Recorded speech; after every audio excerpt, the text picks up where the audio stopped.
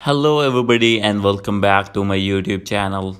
So guys, in this video I'm gonna showing you how to fix a personal hotspot not working on iPhone or iPad.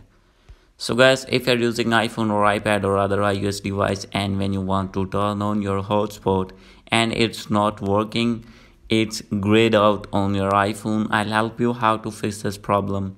So let's get started without wasting any time. First of all, you have to go back on your home screen and now you have to open your settings.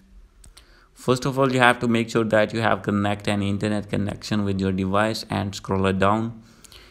Click on general and click on VPN and device management. So guys, if you have connected any VPN, you need to disconnect that VPN. After doing this, you have to go back.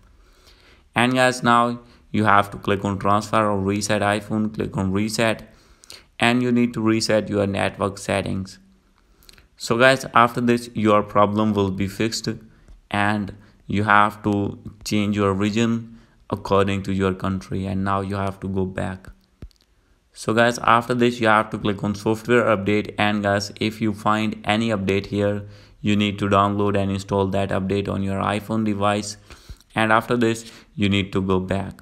So guys, check that your problem has been fixed or not. So guys, if still not fix your problem, you have to open Google Chrome or other iOS iOS browser, and here you need to search support.apple.com. You have to select your gadget here. I am using iPhone, therefore I have selected iPhone here, and you have to scroll at bottom and click on get support.